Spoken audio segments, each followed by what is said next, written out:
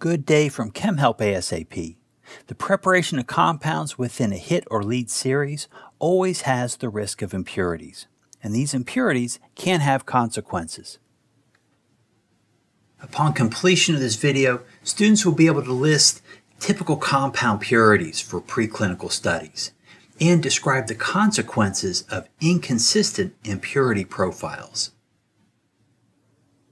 The purity of compounds that are tested and studied during drug discovery can vary based on the research stage. Early in vitro assays can be performed on lower purity material and still generate useful data. Once a lead reaches early in vivo studies like PK studies, synthesis and purification within the lead series is likely well established. Purity of compound batches will be higher, generally 98% or 99% pure for in vivo efficacy or safety studies. If all goes well with in vivo efficacy, then general toxicology studies will be performed. Depending on the intended use of the final drug, available quantities of the lead need to support months of dosing in dogs or non-human primates. Again, depending on the lead, its potency and toxicity, the material required for general toxicology can often be prepared at the bench. Material purity is likely 99% or higher. Remember that the general toxicology studies are part of the preclinical safety package for CTA or IND application and enablement of clinical trials. These safety studies cover not just the safety of the drug substance, the active pharmaceutical ingredient or API, but also impurities within the drug substance. Impurities can lead to some problems. Let's see what those problems might be. If the IND application is successful, then clinical trials can be initiated. The drug used for clinical trials is called clinical trial material, or CTM, and must be prepared under GMP, good manufacturing practice, compliant procedures.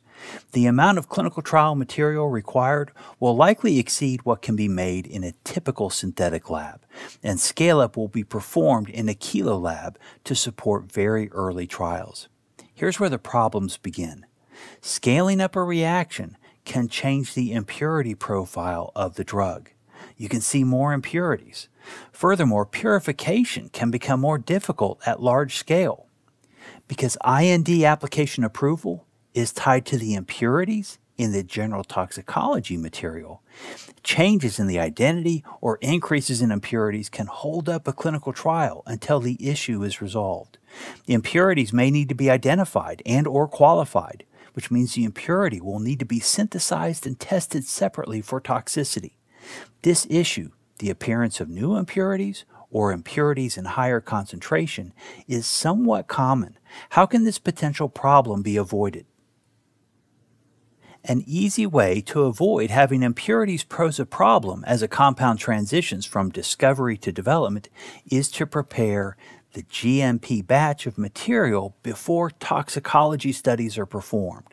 The GMP batch must be large enough to cover the needs of both preclinical safety studies and early clinical trials. Being from a common batch, the impurity profile will match across all studies. Of course, this approach does require advanced planning, and the general toxicology studies may be delayed as transitioning to a GMP-compliant process may require additional time.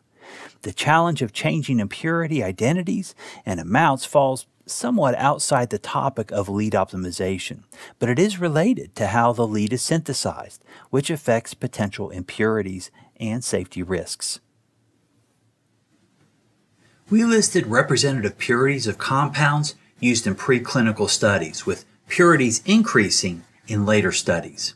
We also discussed how inconsistencies in compound purity can greatly complicate the use of that compound in clinical trials. I hope you have a better understanding of how compound purity is more and more important as a substance advances in a drug discovery program. I hope you enjoyed the video. Take care.